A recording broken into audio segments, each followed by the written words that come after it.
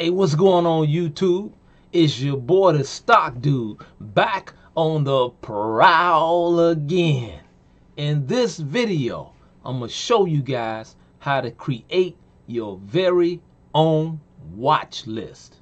And I'm gonna show you how to organize stocks on that watch list all in one place. So when it's time to trade them, that you don't forget about them. Because a lot of us, including myself, got a bad habit of writing ticker symbols down from stocks that I want to trade on a piece of paper, in a notebook, on a napkin, and then when it's time to actually trade them, when they're ready to be bought, you forget about them. So I'm going to show you how to organize your trading schedule and put everything that you want to keep track of all in one place so you won't forget about them. So stay tuned.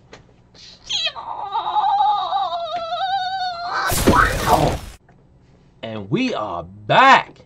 Can y'all tell that I like Bruce Lee? Got him on my screensaver, my desktop thing, everything. Always like my boy Bruce Lee.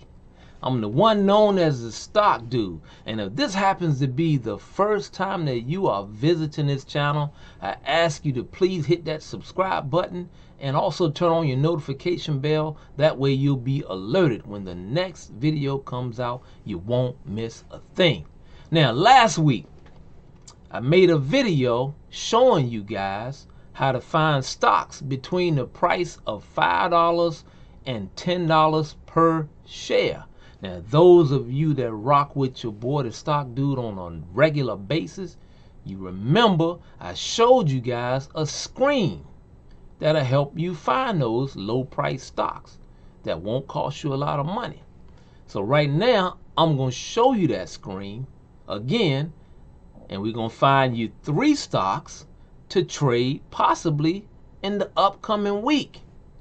And we're going to also build you a watch list so you can keep those 3 stocks or any other stocks organized and all in one place, so when it's time to pull the trigger and buy them, that you don't and that you won't forget about them like I did. One time it cost me $800 to $1,000 profit that I should have had, because I wrote the stock symbol down on a note card and put something on top of it and forgot about it. And then a couple days later, I saw the stock price jump up in the company that I was watching. And that is when it dawned on me that I hadn't pulled the trigger because I forgot about it. So I'm going to show you guys how to not have that happen to you. Now, come with me right now to my favorite, and I do mean favorite, website by the name of Finviz.com. This is where it starts and ends with your boy. I don't do nothing without checking this website. So right here is the screen that I showed you guys on last week's video. Just to go over it quickly, you want to set price above 20 SMA, 50-day simple moving average, price above the 50. And like we said, we're looking for stocks between the prices of $5 per share and $10 per share. The average volume, we want to go with 200K. That way we can get in and out of selling stocks quickly, not waiting around no long time, waiting on no order to process and can't find a buyer. Ain't nobody got time for all that. We want liquidity, so we going with over 200K or more. Relative volume, going with over 1. All that means is that every stock pulls up on this list has more than their average amount of daily volume on this particular day's trading. And change from open, we're going to go with up. Now, it's a reason that we're going with up, because let me show you this on this home page. I saw something on Friday. Now, today's Monday, the 22nd of November, 2020. But I saw something on Friday that kind of concerned me. If I can draw your attention right here and show you. See this big red candle right here? Look at that. You see a second big red candle. A third big red candle. Same thing in the NASDAQ. Big red candle right here. Second big red candle. Third big red candle. Same thing in the S&P 500. Big red candle here. Big red candle there. And a huge big red candle. Now, look at these three charts. The Dow, the NASDAQ, S&P 500. Look at what all three of these charts have in common. This big red candle right here on the end. At the very end of the day. That, ladies and gentlemen, boys and girls, is something that we got to keep our eye on. Because those big red candles, especially at the end of the day, means that smart money, hedge funds, millionaire investors, billionaire investors seem to be pulling money out of the stock market. Now, for those that don't know, people that buy millions and millions of dollars worth of shares, they are the ones that move stock prices up. They are the ones who move stock prices down. Not you, definitely not me. So when they pull money out of this market, we got to keep our eye on that, man, because your money tied up in a market that these guys who are buying millions and millions of shares are not supporting. If your money is in and theirs is out, yours is at risk and theirs is in the bank. Ain't nobody got time for that. So one thing I know for a fact is that the stock market does not like uncertainty. Stock market likes to know what's what. Sort of like me, I'm like that too. I can handle bad news. As long as I know what the news is, I can deal with the consequences. I just need to know what I'm dealing with. Stock market is just like that. Right now, we got two things that's creating uncertainty within the market. The first thing is the coronavirus. Right now in the United States, let me change that. Right now, all across the world, the coronavirus cases are spiking and out of control. We got more cases now in November than we had in the very beginning. In March, in April and May when it was at its highest. But right now it's even higher now than it was back then. Creates those red candles because it's uncertainty. People don't know if the vaccine going to work. People don't know if other people are even going to take the vaccine. So the stock market is like, okay, I need to figure out what we're doing with these millions and millions of dollars that we got. Should we buy? Should we sell? Let's just take our money until we see what's going on with that. Second thing that's creating uncertainty within this stock market, your boy Trump. Yes, I gotta say it. Your boy Trump. This dude, he think he won the election. For real, man? He lost by like, what, 5 million or some odd votes? But he still think he won the election. Now, whether you believe that the election was rigged or whether you believe that Biden should have won and did win the election, it don't really matter to me. I'm concerned with these big red bars. People that know more than I do look like on Friday they decided to pull money out of the market. It's almost like being on the basketball court as a kid. They decided to just take their ball and go home. Come back another day.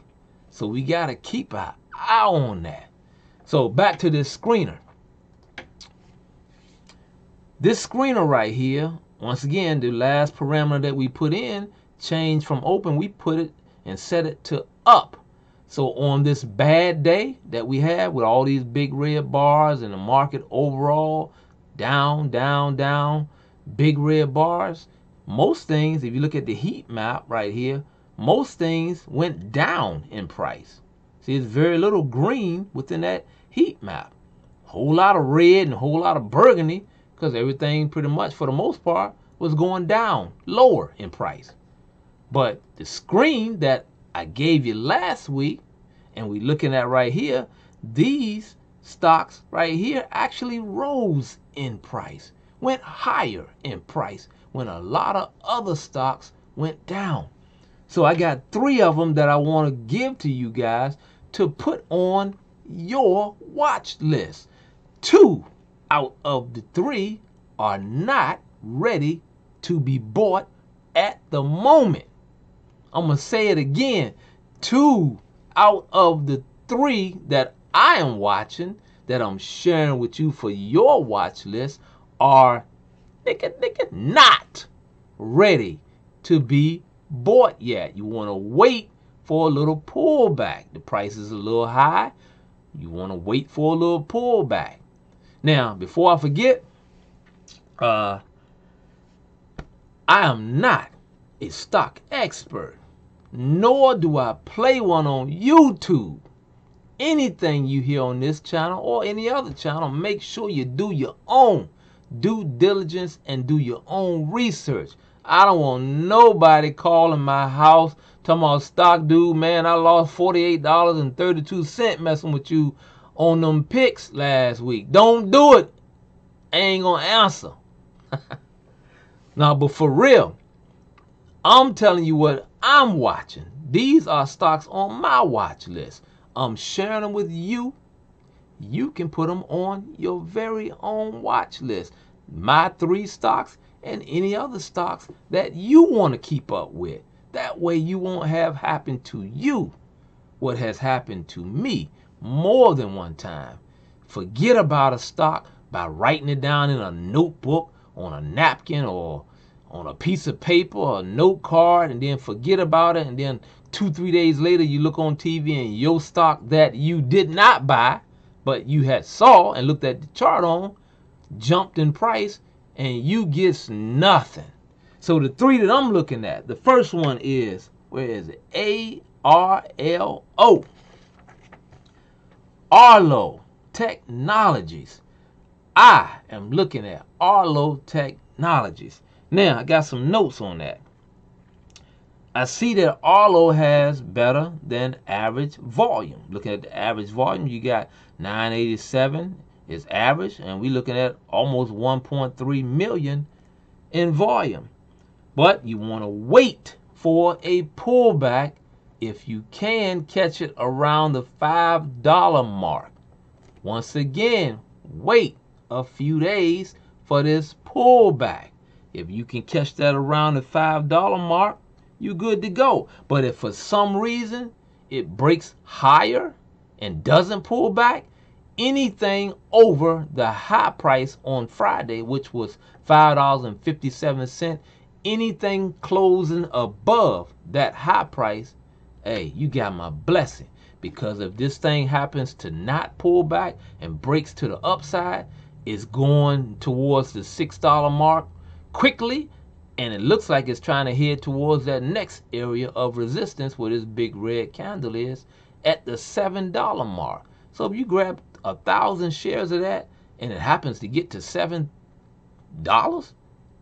think about it. You done made like almost $1,500 profit, man. Can't beat that. But once again, it appears that it's running into some resistance, and I would suggest, just a suggestion, for you to wait until this thing pulls back near this $5 range. Arlo, keep that stock somewhere, because we're going to use it a little bit later. Second stock, where is it? Casa Systems, ticker symbol CASA. Right now it's trading at $5.36. Now this, I like this because it's broke above. See this little mini trend right here? It's trending down. angling down. Recently, within the past week or so, it broke above that resistance line, that magenta line, out of that mini downtrend, and now it's trading up above that downtrend line at $5.36.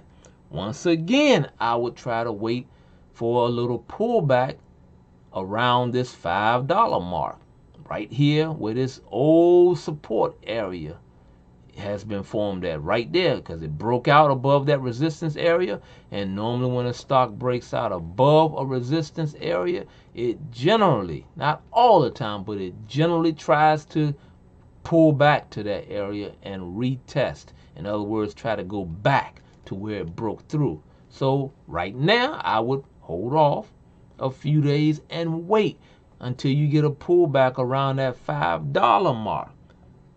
Now, the thing that I say I'm waiting on a pullback, because I'm looking at my notes and it says, yep, right here it is. RSI is over 70. Actually, it's 72.86, which means that technically speaking, this stock is overbought. Anything that's over RSI 70 is considered overbought, which means that it's due to come down. So I would hold off on that. That's the second stock on my watch list. It is mine. You can have it, use it if you want, but this for me, man. I'm just sharing it with you, trying to help you. NRZ, where is it? There it is. NRZ, one of my old faithfuls. New Residential Investment Corporation is a real estate investment trust, a good old REIT, a REIT. I like this. Right now, this is trading at only $9.48 per share. Ticker symbol NRZ, New Residential Investment Corp. I can tell you right away that the price of this stock for this company is too low. Yeah, it's too low. It's going up. Don't know when, don't know how much, but I do know it's going up. Now, the best thing about it, if you are interested in trading this stock, the best thing about it is that you get a dividend. You get paid extra money on top of buying this, which now looks to be an excellent time to buy it, because it looks like it's about to break out. Right now trading at 948. Average volume is 4.5 million, but on Friday the volume was 11 million, almost 12 million shares. So it almost tripled the average volume. Now, if this thing gets above the high that it traded at, which is $9.50, this is going towards $12. So in the coming months, probably between now and the early part of next year, if not even between now and January, this is going towards $12. Best thing about it, they're paying you a 6.33% dividend for you to wait. But it's going up. I'm telling you, I can see it. It's going up. That's the third one. Now, remember what I said. 2 out of the 3 are not ready to be bought, but New Residential look like, man, it's any day now. So those 3 stocks, let us say that you wanted to keep those 3 stocks in a place so you won't do like what I did. Write them down somewhere in a notebook or on a piece of paper, note card, napkin, and forget about them. Go back to that same website, good old faithful, Finviz.com. Now, right now, we're on the home page. Now, if you want to put these in your own watch list portfolio, go right here to the tab that says portfolio. Click that. Go right here to the tab where it says create new. Got it? Now, you got to name your portfolio. You can name it anything that you want. You can name it watch list. You can name it my watch list. You can name it hope it work. You can even name it stock dude. Anything. Let's just name it that, stock dude. Stock dude. You name yours whatever you want. This is my video. I'm gonna name mine Stock Dude. And you also want to take the ticker symbols. The first one that we found, ARLO. Put it right there where it says ticker. Next one that we found, CASA. Third one that we found, NRZ. All right, y'all with me? Now, where it says shares, you can't leave that blank. You got to put something in there. Something has to be in this block. Something has to be in the price block. You have to name it. You have to put your ticker symbols in there. Those are things that you cannot skip or it won't save your watch list portfolio. Now, me personally, I usually just put 100 in there where it says shares. So I'll put shares for 100, shares 100, shares 100. All this website does in this particular portion of the website, it basically gives you an opportunity to see if you would have made money if you would have bought 100 shares of each one of these stocks. So you can use this to see if your scans, or in this case, if my scans would have made money or not. And the best thing is it don't cost you nothing. You're going to go right here to this tab where it says get today's price. Now today's Sunday, so the stock market is not open here. The church is open. I went there earlier, praise the Lord. But the stock market is not open. So this where it says get today's price is going to be actually Friday's price. So you're going to click it and it's going to put the most recent day's trading price when you hit it. For Arlo, most recent day, $5.37 per share. Click today's price. For CASA, $5.36 per share. New residential, click today's price, $9.48 per share. Last thing you're going to do is hit save changes. Once you hit save changes, let's do it. Ladies and gentlemen, boys and girls, you have just created your very own watch list. Just like that. Now you have these 3 stocks that I'm watching in your very own watch list. If you have any other stocks that you want to add to it, that you want to keep organized and keep your eye on, all you do is go right here where it says edit. There it is. It opens it back up and you can put whatever ticker symbols for whatever stocks that you want to keep up with and keep organized to keep your eye on right there. Once you hit save changes, ladies and gentlemen, boys and girls, you are now an organized investor who has just created a watch list of stocks that interest you. I'm the one known as the Stock Dude.